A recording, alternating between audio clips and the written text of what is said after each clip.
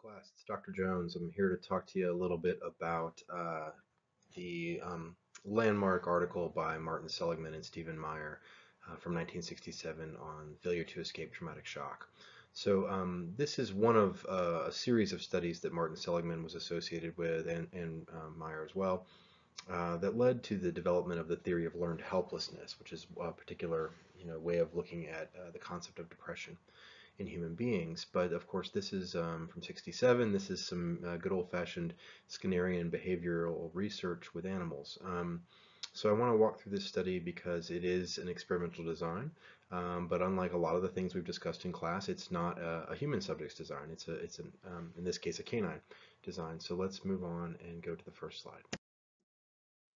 So this is the abstract from the article. Now hopefully going into this lecture, if you haven't already, please stop and read the article. What I recommend you do is to read the article with your assignment in hand, and then if you haven't filled in the answers to the assignment, just by virtue of reading the article, certainly will address a lot of things in this lecture that will help you to do so.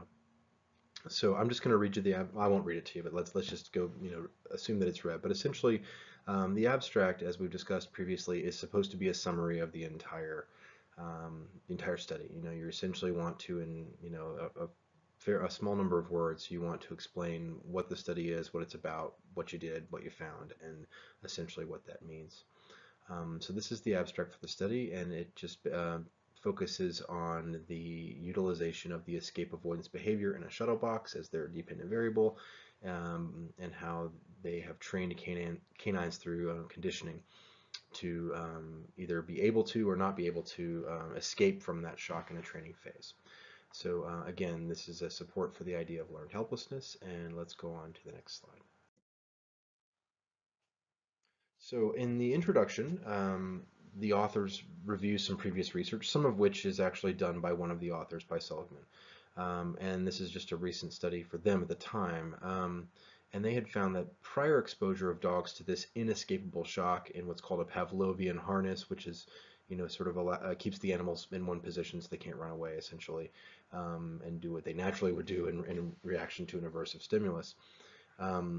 But that it results in interference with subsequent escape or avoidance learning in a shuttle box. So this is in a sense, this study is a replication, and in some ways, it's an expansion as well, but it certainly builds upon a previous study. And typically these dogs that have been trained that they can't escape shock will not try to escape from it when they're given an opportunity to do so in the shuttle box. So they have normal reactivity, but after a few of these trials, they will passively accept the shock and fail to make escape movements. So if it does occur, it does not reliably predict future escapes or avoidance as it does in normal dogs. It doesn't show a normal pattern of learning, essentially. And what they suggested was the degree of control over shock allowed to the animal in the harness may be the determinant of this interference effect. Whether or not the animal feels in control may determine whether or not they develop this learned helplessness. So according to that hypothesis, if shock is terminated independently of the subject's response during its initial experience with shock, meaning if it has nothing to do with what the animal or the individual does, if it just happens independently, then this may interfere with their subsequent response or to escape or avoid shock in the future. If, however, they're able to terminate the shock themselves during the initial experience, then they should have normal escape or avoidance behavior subsequently. So it's not so much that you learn that you can avoid it, it's that if you don't learn that you can avoid it, you tend to be more prone to accept and not try to escape or avoid the shock. So they aim to investigate whether aversive stimulus or lack of control over the stimulus is basically leading to or is equal to helpless and passive behaviors. So their hypothesis is that the degree of the control over shock in the first exposure trials is a major determinant of whether or not there will be an interference effect in later trials. What they mean by interference is whether it will interfere with the animal's normal escape or avoidance behavior when confronted with something aversive. So as was kind of the case with the Elizabeth Loftus article we read, you'll find that this journal article actually covers more than one physical experiment. There are two experiments that are encapsulated in the article, and because they come at this they build on one another, and they sort of come at the question from two different directions, which is a good example of scientific rigor, right? we have some specific questions about how we want to examine this hypothesis, and we know that we may not be able to build it all into one perfect mousetrap, so to speak, in one study, that we need two studies. And what you don't always know from reading the article, but what sometimes is happening in the real world, is that the results of the first study either are promising, but they fail to address certain issues, or there's certain confounds that they come to realize later and then didn't control for, or they sort of have a eureka moment or an understanding even that just comes from that first study that says, oh, we need to look at this in another way to further address it and further explore it and really be rigorous if we want to make certain claims. So there's two experiments in this particular journal article, and I'm going to go through them each in a little bit of detail. The first one, experiment one, is it investigates the effects of escapable as compared with inescapable shock on subsequent escape avoidance responding. Now that is very technical, jargony language, but if you look at that for a moment and break it down, the escapable versus inescapable is the important part, right? That in a sense is the independent variable. That is the thing that's being manipulated. In this training phase, in this initial phase, is the animal either learning that it can escape or that it cannot escape shock? And will that then subsequently affect their responding to an escape or avoidance situation subsequently, later? And ultimately, that's your dependent variable, is how do they behave when confronted with an avoidable escape avoidance situation. So the subjects were 30 dogs, 6 of which were discarded. That's horrible language for those dog lovers out there, meaning they were discarded from the study. And really what you get here in the method section, in the subject subsection, is a discussion essentially of about eligibility, inclusion, exclusion criteria for these dogs. So they started with 30 what they call experimentally naive mongrel dogs, right? So these are dogs that have not been through other sort of research studies. They haven't been, polluted by experiences and other behavioral studies. They're coming to this in naive, so to speak. Mongrel dogs, mixed breed dogs, and they're all pretty much about the same size. And the reason why is because of the apparatus we're going to describe in a moment. So they have to be a certain size for everything to fit in terms of this to work effectively. So why discarded, right? Let's talk about that for a moment. They talk about their diet, water, things like that. 3 dogs were discarded from the escape group, 2 because they failed to learn to escape shock in the harness, meaning they did not they weren't able to go through the initial phase and learn that behavior, so they're discarded. And 1 because of procedural error. We're just going to leave that vague. That means somebody who was conducting the study made a mistake, and therefore they kind of polluted that particular subject's experience, and so they discarded it. 3 dogs discarded from the other condition, what they call the yoked control condition, which we'll talk about in a minute, because they were too small at the neck to be adequately restrained in the harness. So that's 2 who just happened, because of the shape of their bodies, even though they were within the weight range, they were thin around the neck. They were certain, mix of species, mix of breeds, I should say. And so they didn't fit in the apparatus. So they discarded those 2, and then 1 died. They don't explain. 1 dog died during treatment. We don't know anything beyond the details of that. So then we end up with essentially with 3 groups of 8. Is how it's broken down. So as I said, they're all roughly the same size, 15 to 19 inches in height, 25 to 29 pounds in weight. So these are sort of like, small, medium-sized dogs. So those are our subjects. They don't really talk much about how the dogs are obtained or where the subjects come from, but we hope in an ethical process, maybe adopted from the pound, who knows. Next, we have the apparatus, and that's essentially, what are the materials we're utilizing in this study? And there's really 2 separate units to be aware of, and these repeat very similarly in experiment 2. That is what's called the escapable/inescapable shock unit. I'm going to show you pictures of both of these.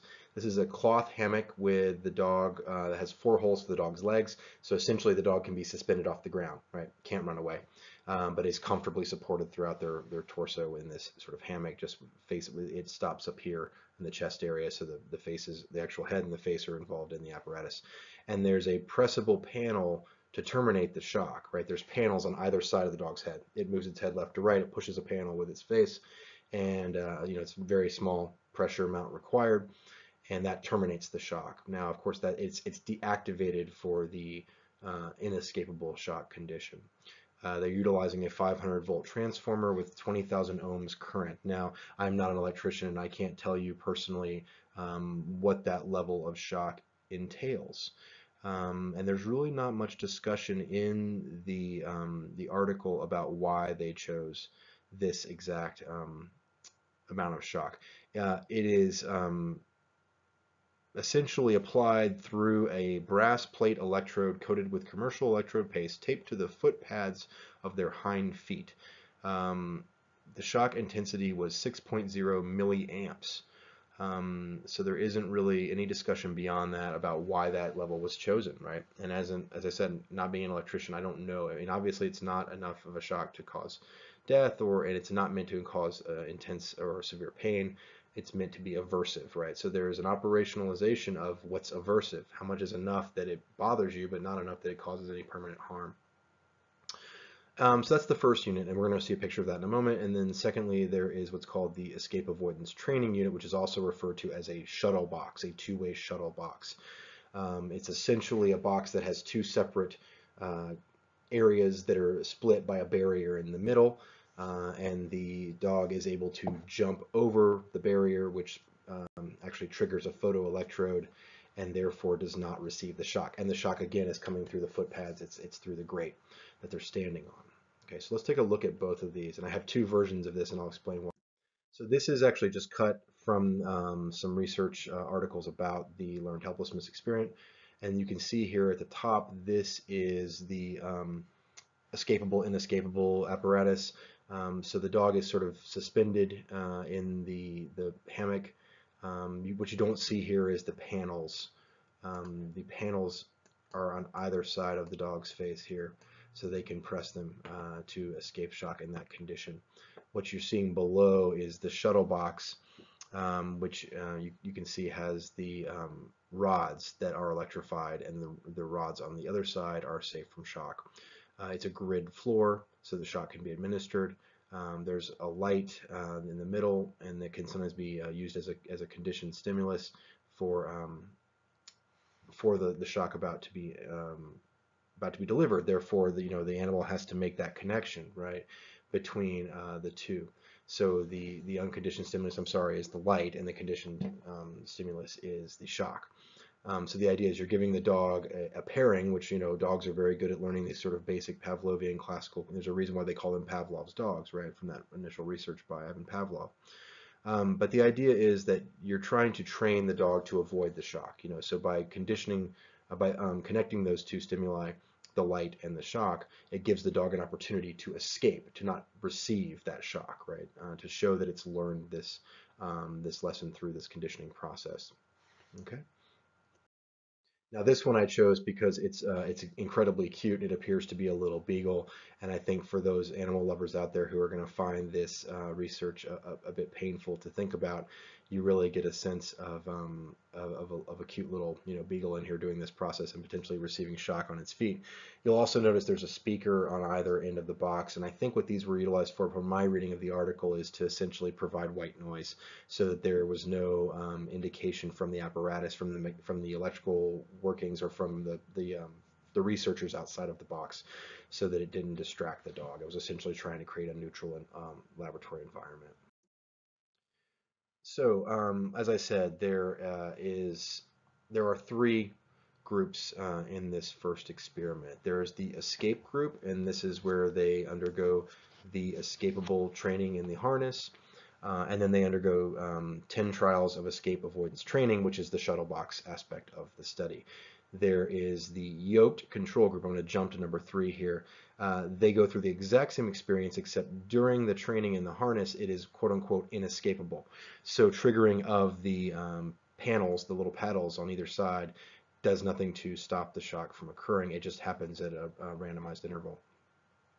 That's consistent with what the escape group dogs would potentially receive. And then there is a normal control group that does not receive any training in the harness at all, and just does the 10 trials of escape avoidance training. So I'm not going to go into great detail of the results. I may reference the article. I have a physical copy of the article here I'm looking at as well. But if you look at table 1, If you want to talk about the actual mathematical results, this is comparing the three groups in terms of three outcomes. And if you reference your article, you should be able to see this. There is the mean latency, which means how long it takes for the animal to respond to avoid the shock when it reacts, engages in that leap over the barrier. The percentage of subjects failing to escape shock on 9 or more of the 10 trials. So those that essentially took or received, what percentage just kind of stayed there and received the vast majority of the shocks. And the mean number of failures to escape shocks in the 10 trials. So what's the average number of times that the animal did not, the dog did not jump over the barrier to avoid the shock.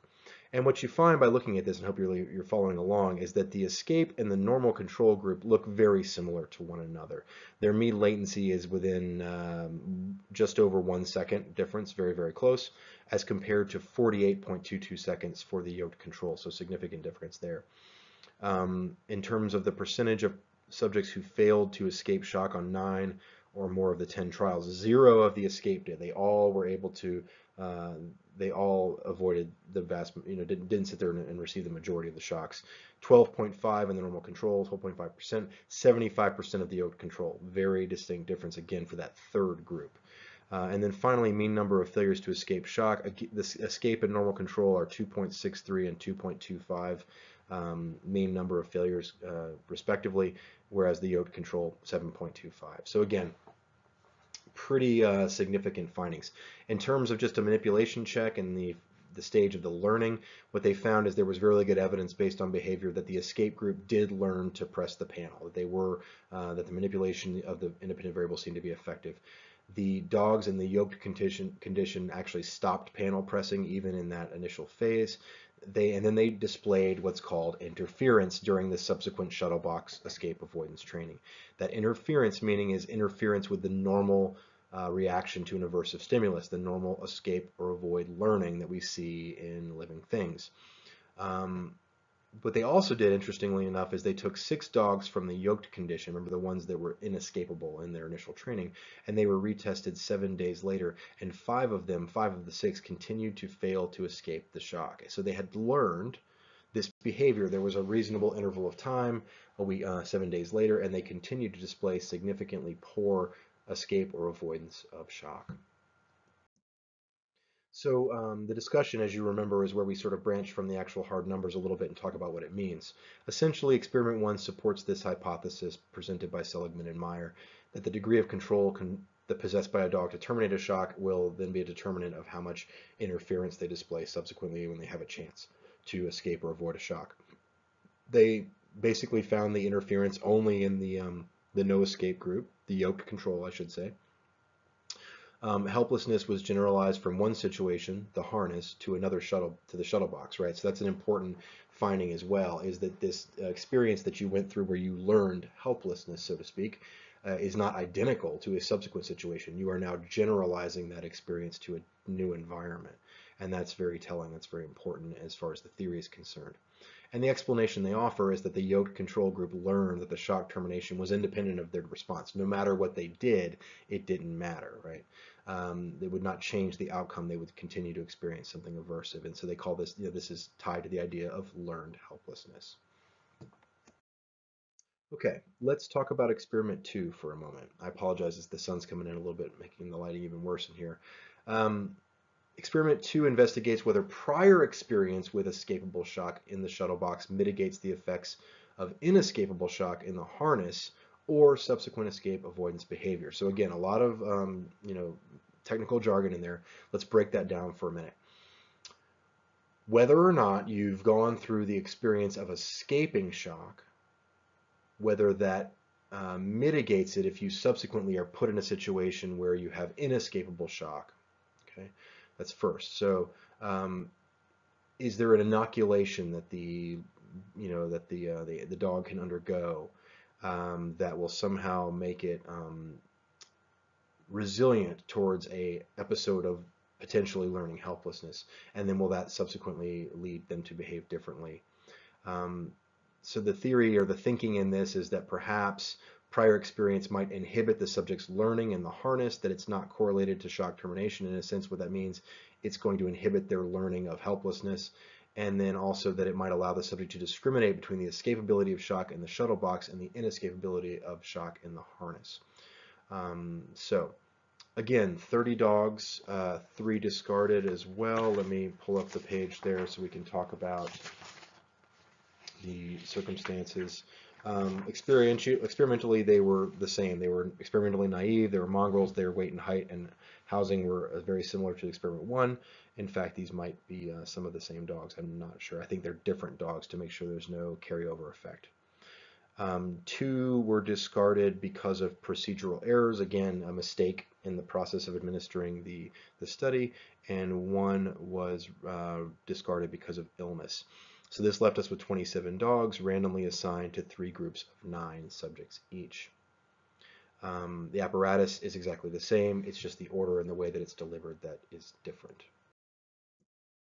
Okay, now we have, again, 3 groups, but in this case we have what's called the pre-escape group, the no pre-escape group, and the no inescapable group. Okay, so the nomenclature I completely appreciate is a little confusing.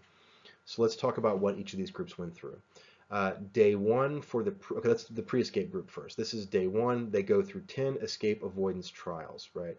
Essentially, they go in the shuttle box, and they are given the opportunity to learn. If I jump over the barrier, no shock. Okay. They are then put into the harness, the hammock, and they do inescapable training. So they receive shock where pushing the paddles does not change the outcome. And then day 3, 30 more trials in the shuttle box. So we bring them back to that original environment where they had learned to escape, and then what will be the impact? In the no pre-group, there is only inescapable training in the harness, and then 40 escape avoidance trials. Now the 40 is to make it equivalent to the 2 other groups, but if you notice what's going on, this is essentially the control group. It doesn't have that initial period of training in the shuttle box, and so in a way, the no pre-group is actually identical to the yoke control. Maybe not identical perfectly, but essentially is the same as far as the order of operations here. And then the no inescapable group, where the animal goes through, again, 10 escape avoidance trials. It's simply strapped into the harness for 90 minutes and then receives no shock on day 2. This is kind of a placebo control group that's added in there as well, as the idea of, well, maybe there's something about just being in the strap, being in the harness, going through that experience. So we'll do one version where they don't get any shock, and then again on day 3 back to the shuttle box for the escape avoidance trials. So what were the results? The no pre-group showed significant interference with escape avoidance responding in the shuttle box. That is, those that just kind of were similar to the yoke control in the first experiment. It took them longer to escape on average, and they failed to escape more often. However, the pre-escape and no inescapable groups did not show such interference. Now, the no inescapable group is not of specific interest at this moment. The pre-escape is. This is the one that is identical to the no pre-group, right? The yoked control, so to speak, group, except they had that initial experience of going through training, of having that initial learning that they could escape. So in a sense, you could argue that, is this an inoculation against the experience of then going through an inescapable shock? And I won't get into the details of this, but they essentially utilize an ANOVA. That's one of the statistical tests we've discussed when you're looking at an experimental design and you have more than 2 levels of your independent variable you want to compare. We have 3 in this case. It's still a single factor experiment, right? But it is now 3 groups, and so we have to utilize an ANOVA test, which looks at the differences between more than 2 groups. And they find that there is a significant effect for groups, and there is a significant effect for the trial blocks, that whether or not you have that first experience or not, that first training. They then run a test called Duncan's multiple range test, and this basically says that of the 3 groups, the no pre-group is the one that differs from the others across all 40 trials, with statistical significance of p less than 0.05, meaning that the type of results that they observed in the study have only a 5% chance of being due entirely just due to random to chance, so to speak. Three main findings from this second experiment. So the pre-escape subjects, with those that received that essential early training in the shuttle box, they did not react passively to subsequent shock in the shuttle box, um, which is kind of a reiteration of what I already said. The pre-escape group, having received experience with inescapable shock in the shuttle box, showed enhanced panel pressing when exposed to inescapable shock in the harness. So they tried to exercise what they had learned relative to naive subjects who hadn't gone through the shuttle box experience. So the enhanced panel pressing was specifically the result of escapability of shock previously in the shuttle box. The pre-inescapable group did not show enhanced panel pressing even though it had not gone through that initial phase. The interference effect persisted for all 40 trials. So the pre-escape group, um, I'm sorry, the one that's equivalent to the yoked control persisted throughout the 40 trials. So this experiment suggests that once the dogs learn that their actions could reduce shock, later failures to terminate that shock were inadequate interference with their motivation to escape. They continued to try. They continued to try and escape or avoid aversive stimuli. So then the article goes into a general discussion. So what they basically argue is that in the past, learning theory has stressed two operations, what they call explicit contiguity between events, acquisition, and explicit non-contiguity extinction. Okay, this is operational conditioning speak. So they're saying that essentially in outside of the sort of classical operant and classical conditioning, they're saying that there is a third operation, that there's independence between events can still produce learning, that you can be in a new environment and carry that learning forward. And this may affect your behavior in different sort of in different sorts of environments, not just in ones that are similar to that first place you learned. And then they talk about a subject who does not attempt to escape electric shock, a subject who, even if they do respond, may not benefit from instrumental contingencies. What they mean by that is that if you have someone who seems to be in a state of having essentially learned helplessness, if they are undergoing this type of display of behavior, that traditional reinforcement, instrumental contingencies may not help them to change their behavior, that we may need to recognize the strength of that state that they're in. So he extended learned helplessness in his research over the years as an explanation for clinical depression. And then he became the father of positive psychology and had an entire second career, second act in psychology. He's far more famous, I think, Martin Seligman is, as the father of positive psychology than he is of this sort of behavioral. He is known very well, though, for the theory of learned helplessness in depression. So it essentially has this idea that depressed individuals have learned to be helpless. That's where it comes from. So as a result of these aversive events, they believe that no matter what they do, they'll be unsuccessful and they have no control over their environment. It's very, very tied to a concept in psychology called locus of control, which is an individual's belief as to whether or not they have control over their circumstances. It's also tied to a concept called self-efficacy, your belief in your ability to change your situation. I sometimes talk to my patients in the clinical settings who are depressed about the vicious combination of helplessness and hopelessness. And these are two symptoms we associate with clinical depression. And what I will typically say is I can summarize helplessness and hopelessness and how they work together and to reinforce depression in one sentence. My situation's not going to get better no matter what I do. Okay, that is a good example of sort of learned helplessness, as it might be played out with a geriatric patient like I see. So Seligman went on for many years to carry out applied research in depression and applied his understanding of learned helplessness to treatment and clinical interventions. So let's talk a little bit about some limitations and some criticisms of the research. Um, so if you think about learned helplessness, it is essentially a behavioral theory. It's purely nurture in the nature versus nurture model, right?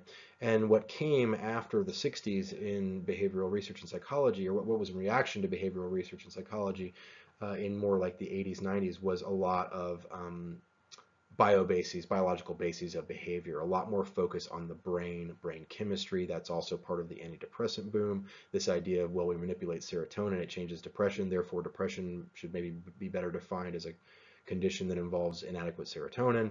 That's a lot of reverse engineering. But anyway, arguments about genetics and biology and neural chemistry and all these things became very influential. And so which that's essentially mostly, in many cases, a nature argument. Not always, but some of that comes from your DNA. Some of that's not based on your experiences. So the criticism of learned helplessness as a theory of depression is that it's purely nurture. It says only the environment matters what the individual learns, and that this doesn't leave any room for innate genetic factors in depression, of which we know there's certainly some variability that's accounted for by that. So why do uncontrollable aversive experiences only lead to depression in some people but not others? So if learned helplessness is such an adequate theory, then why do we have people that go through experiences where you could argue they've learned helplessness but they don't become depressed? The solution, which is, this is kind of the solution you see in a lot of these discussions of nature versus nurture in psychology, is what's referred to as the diathesis stress model.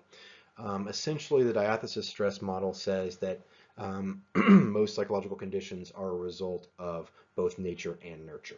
The diathesis is your biological predisposition, predilection for a condition. So that could be genetics of DNA from the DNA that you inherit from family members who also have a long history of depression, familial depression, or bipolar disorder, or schizophrenia, or Alzheimer's disease, whatever it is. That there's a weakness, there's a diathesis, a vulnerability to that, and that under sufficient stress in the environment, emotional, physical, psychological, whatever, that diathesis will then become activated and express itself. So this is the diathesis stress model. It's very common in biology and psychology. And there's a lot of twin studies that can look at this by having controlled for the genetic factors, and then look at their different processes of attribution, self-efficacy, that sort of thing. So it can account for nature and still have a theory about learned helplessness. And then, one big one that I think was not so prominent in 1967, but it certainly is when people think about this article now. We've changed our opinions about what constitutes animal cruelty and animal testing. We certainly do plenty of research still on animals for various things. You know, especially in the medical field, there's still plenty of little white mice being utilized for research, and as well as other animals. So of course, the dogs experienced pain from repeated exposure to a 550-volt electric shock. As we mentioned before, the stimulus has to be strong enough that it actually passes a manipulation check, that it actually is doing what you're claiming it's doing, that it is aversive or painful. I think, this is one of those things where it might actually be helpful, and I'm sure as the researchers you have this option to have that level of shock administered to you. Now that might not be a full, sorry, my kids are laughing downstairs. That might not be a full experience of what it's like, because we experience pain differently than dogs do, and every person has their various subjective reactions to pain. But I do think that, for me to understand how I feel ethically about this study, I think it might be beneficial to experience that level of shock and see how bad it is. But of course, an important aspect is that dogs cannot consent to participate or withdraw. We know that one dog died during the treatment. We don't know why. It could have been natural causes. It could have been because of the treatment, but that's not really laid out in the article. And as far as I know, hasn't been a lot of follow-up as to why how that particular dog died. But dogs can't consent, and they are, being put in particularly aversive situations. Many people are opposed to animal experimentation in general, and so just on principle alone, for those individuals, this study has serious ethical problems. And then, of course, we have this question about ethics, right? Which is, do the ends justify the means in this case? Is there justified value scientifically in the findings? So the scientific knowledge gained about depression, about learned helplessness. And then the ability out of that understanding to develop clinical interventions like different various forms of therapy that focus on self-efficacy and focus on people's locus of control feelings, and therefore alleviate suffering and potentially even save lives of depressed individuals. How much is that information worth in terms of the suffering potentially of the subjects, in this case the dogs, in the research? So there's no exact black and white, right or wrong answer to that question, but it's certainly something we have to think about in scientific research is it worth it? Whatever it is we're going to find out from this and the value that it has, how do we carefully navigate our ethics and our morals and say that, we think the potential gains outweigh the potential harm in this case? Okay. Finally, here is a link to an online video. Now I think that this website is actually, I came across it just doing some Googling because I wanted to find some of those images that I wanted to share with you. And I found it's essentially like a demo for a presentation software, which is kind of like PowerPoint, or it's an alternative to PowerPoint. It's a little more topographic and moves around across a single poster essentially. But it was put together by students who were studying this article, and so it has some kind of twee ukulele music in it that might get on your nerves after a while. But if you want a reiteration of some of the things we discussed, if you want to see it presented in a visually different way, I thought I'd provide the link, so feel free to check that out as well. I hope you're all doing well, and I'll be talking to you soon about review for the exam. Take care.